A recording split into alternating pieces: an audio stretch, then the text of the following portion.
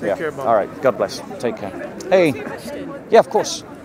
So we're trying to work out really the idea of the Holy Trinity, right? And what exactly are the distinct aspects of it, and what do they each bring, if that makes sense. Okay. Are you Christian? Yeah. Okay. I am, my friend. And I take it you've come here and have you been challenged on the Trinity at all?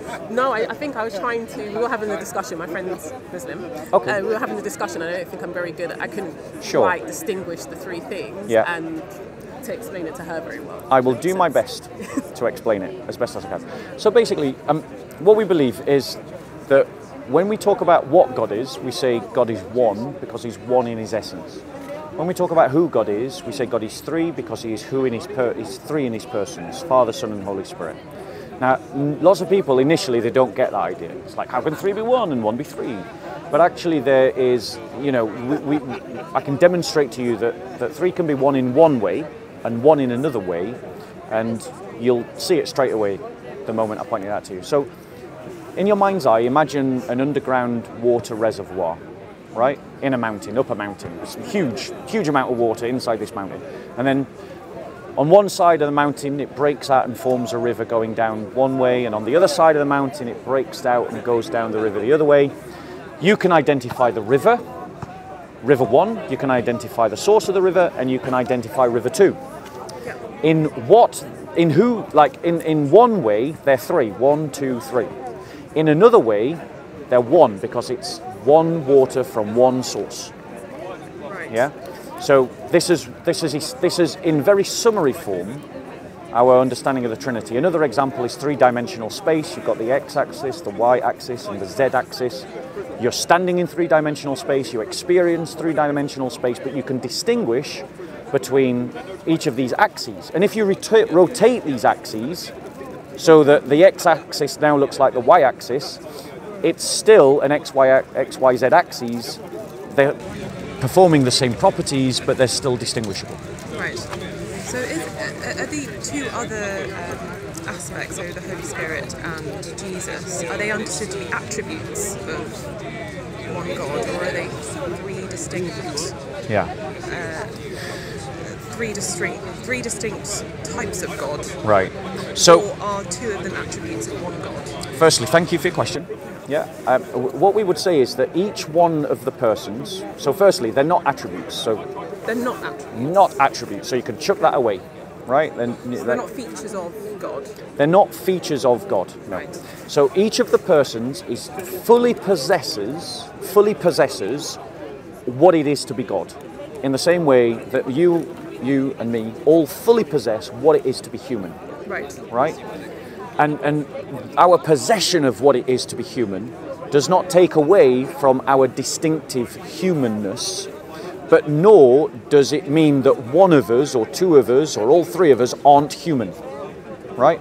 So the Father, the Son and the Holy Spirit have distinctives that mean that the Father is not the Son is not the Holy Spirit is not the Father.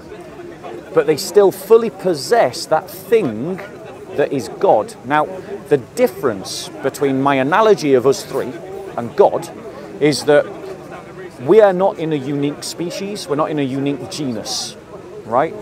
God is in a unique species of which the exemplar of God is one. There is not another God, right? Whereas there are lots of different ways of being human. You know, like, and there's clearly distinctives in the sense of our humanity, and I mean, you can argue from an evolutionary point of view that there are other types of humans. So, like our species, there are more than one exemplar of, but in the species of divinity, there is only one. The Father possesses that fully and completely, the Son possesses that fully and completely, and the Holy Spirit possesses that fully and completely. So my analogy does break down a bit. It's not a perfect analogy because God is unique. Right. So this is the understanding. That's what I think I was trying to understand. And I don't know if you understand it like this as well, but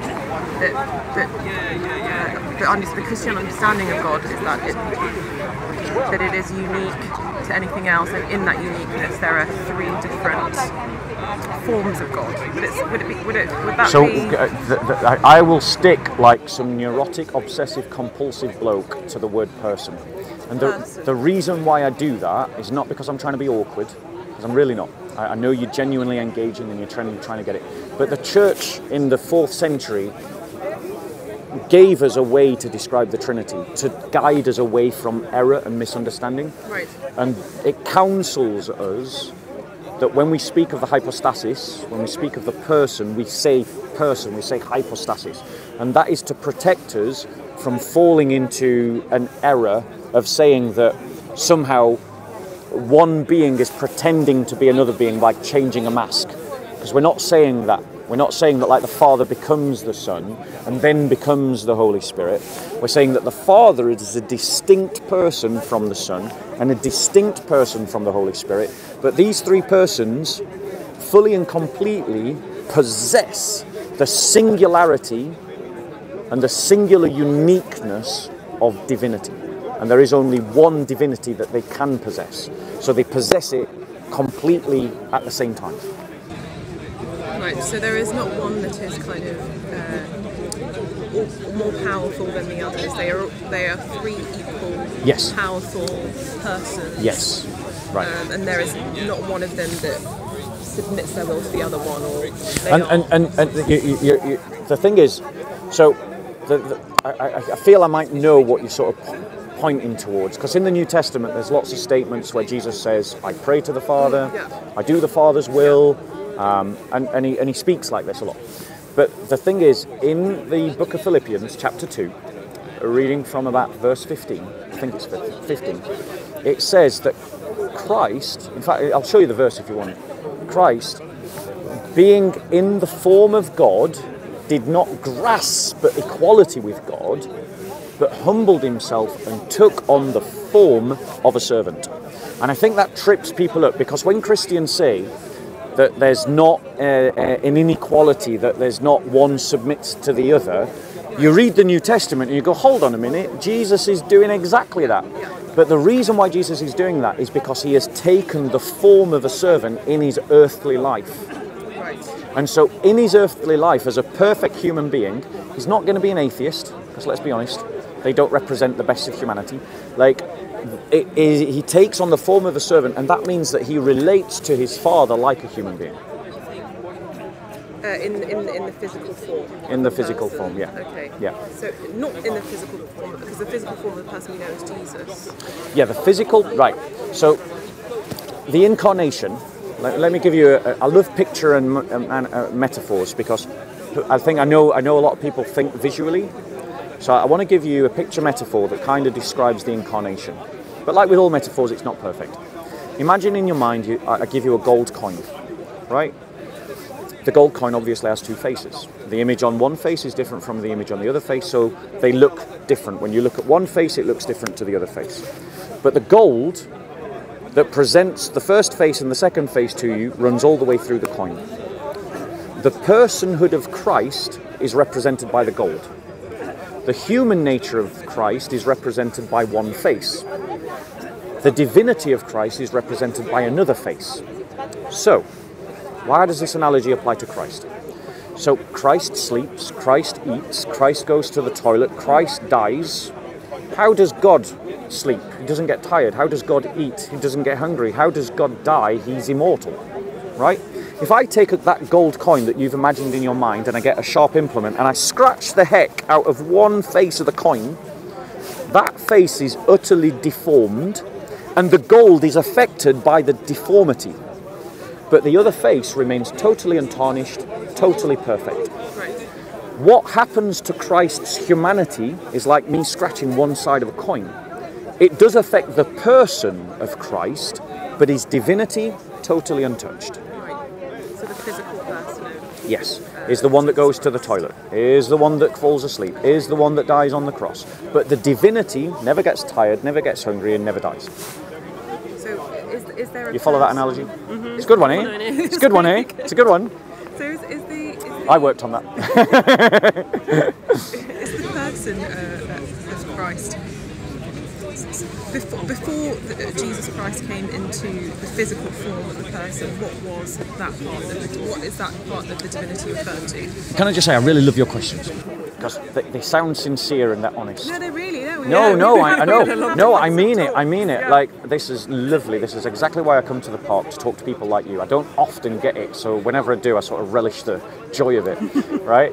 So the reality is that before Christ takes to himself a human nature, he exists eternally as a divine person, without a beginning. Is there a name for that? Yeah, we call it the Logos. The Logos. Or we call it the Angel of the Lord. And is that in the New Testament or the Old Testament? So these are Old Testament references. We call it the wisdom of God. These are names for Christ before his incarnation. He's only called Jesus Christ at his incarnation. And the angel Gabriel says, you will call him Jesus, because he will save his people. And Gabriel is addressing... And Gabriel is an angel. Is addressing Mary. Mary. Right? So the divine Logos, the wisdom of the Lord, the angel of the Lord, who eternally exists, is God, right?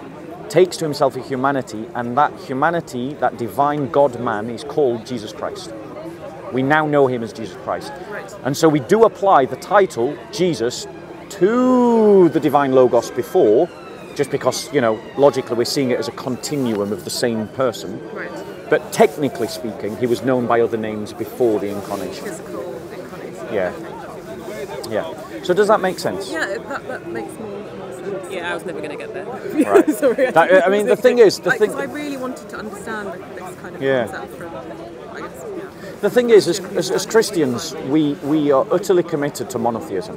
So we're counselled as Christians that we must never, ever say something that implies, suggests, or states that God is not one.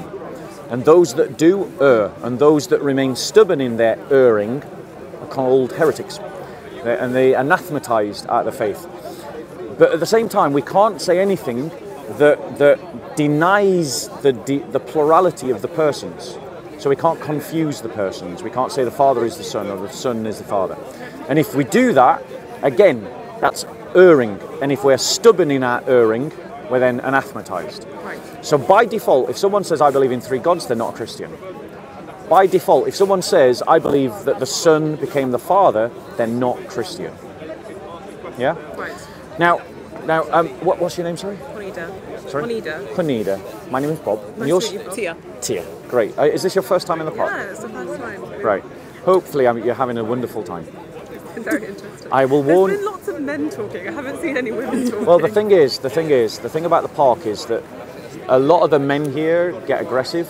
Oh, really? Yeah. There are fights that happen nearly every week. Okay. There's a lot of intimidation. And I absolutely promise you, if some of the Muslim men knew that you were a Muslim talking to me, they would interrupt this conversation. It's only because they're not seeing and not recognising that you're a Muslim that we're not being interrupted. Has that happened before? Oh, loads of times. And we have it on camera, on Sokol films. Right? So now may I politely ask you a question as a Muslim? Right? So, as a Muslim, you obviously... I don't know what your personal beliefs are, but Islam states that the Quran is a perfect book without any errors, without any contradictions. It's a perfect book. Everything it states is true, right? Now, when I read the Quran and how the Quran describes what I believe as a Christian, I spot that the Quran is stating things that are actually wrong. Right. And I'll give you an example, okay? So the Quran says, say not three, for Allah is one God. So that implies that we Christians believe in three gods when we don't. It says, they do err who say that Allah has become Christ, which is wrong because we don't say that the Father becomes the Son. And it says that, when Allah is speaking to Jesus, he says, did I tell you to tell people to take me and my mother as gods? His mother being Mary. And no Christian takes Mary as a god. No, but Catholics do worship Mary. They worship her, but they don't take her as a god. And the Quran clearly states, did I tell you to take me and my mother as a god beside Allah? And Catholics don't do that. Is that referring to worshipping someone as if they are God? Well, it's saying that Allah is saying to Jesus, did I tell you to tell the people to take you, Jesus, and your mother, Mary, as gods beside Allah? And obviously Jesus says, no, I would never do that, right? Obviously this is the message version of the Quran. It's like my restatement of it. But the reality is, if we can identify that the Quran is objectively saying something that's wrong about what Christians believe, bearing in mind that Christians had well published what they believe about the Trinity for centuries before Islam started, right? Like the Council of Nicaea in 325, the Council of Constantinople in 381 AD. Islam arrives in the 7th century, so that's 300 years later, right? To me, this should draw out a question to an honest person that if the Quran's got such a blundering error in it, how can it be from God? And I just wondered what your thoughts are on that. Well, I haven't read, I do speak Arabic. Yeah. I can read it a little bit, but I haven't read what you just said. Would you like me to show you? Okay. Yeah? No, don't, if you want me to. I don't want to impose anything on you. I think my question's been answered about the Trinity. Sure, fair enough. Is there any question that you wanted to ask here that we were talking about earlier? I wanted to ask, so you said that in the Old Testament that Jesus, the wisdom of God... It's called the wisdom of God. It's called the wisdom of God. It's called the angel of the Lord. Angel just means messenger. Yeah, no. I think I've answered my question in my head already then. Right. So I was just like, where was he in the Old Testament? And I was like, oh, there. I remember he says there. Moses, Jacob, you know, all the prophets. Do you have any other questions you'd like to ask? Because I'm really enjoying this, and I don't really get... That was the one I think... Are there any other questions that you struggled with that you want to chuck my way? Really good. You asked me about the Holy Spirit in the Old Testament. And then there was something else that really struggled with. If it comes back, we'll find you. Right, so I can... So to Jewish people about the subject of the Trinity. Yes. And what are their thoughts on it? So obviously Jews... Asking me to comment on what Jews So I'll tell you exactly what Jews tell me. They don't believe in the Trinity, and they don't believe that the Old Testament shows the Trinity. Right. The problem is, right, Jews of today are interpreting the Torah through a 5th century document called the Talmud, right? But the New Testament is a Jewish document written in the 1st century. It was written by Jews, it was written for Jews. The New Testament? Yes, it's a Jewish document. It was written by Jews, for Jews. Do the Jewish people believe that? No, but the first Jews that were Christians do. Right.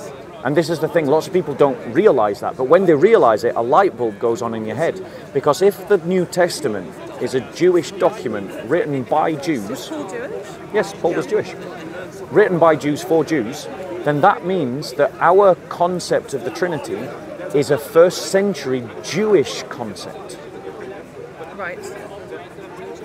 And what happened is that because Christianity came to dominate, because the thing is about Christianity is, if you'll allow me to take a back step, right, is that the Old Testament refers to an old covenant that was made just with the people of Israel.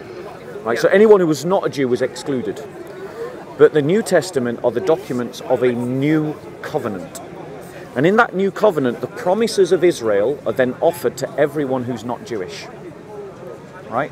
And that means that obviously certain peculiar things that are specifically about being Jewish are no longer applicable. Right. They're superseded. Right?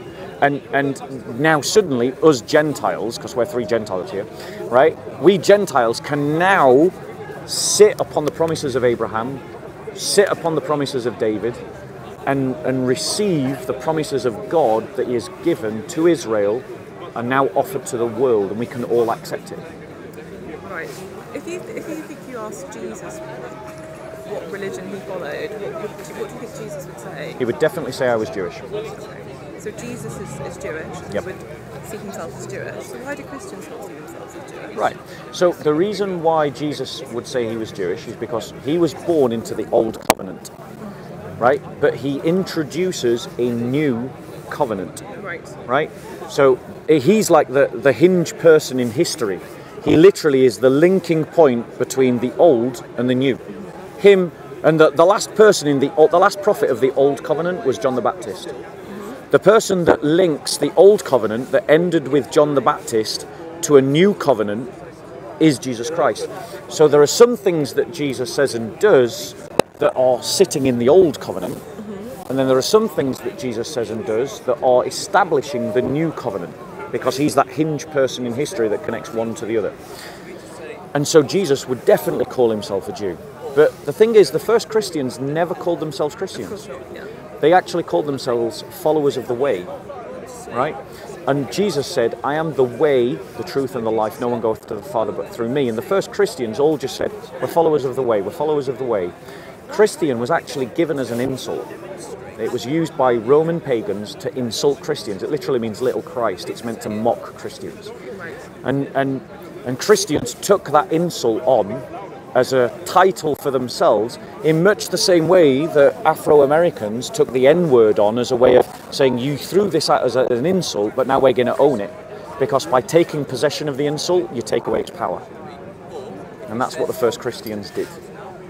They took the insult. It's the same with the Enlightenment thinkers. You know, when the Enlightenment emerged in Europe in the 17th century, it was actually mocked, you're the enlightened.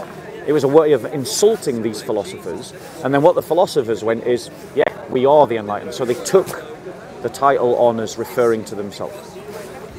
Thank you. Any other questions? That's all from me, I think. Brilliant. Any Thank you questions very from you? much. No.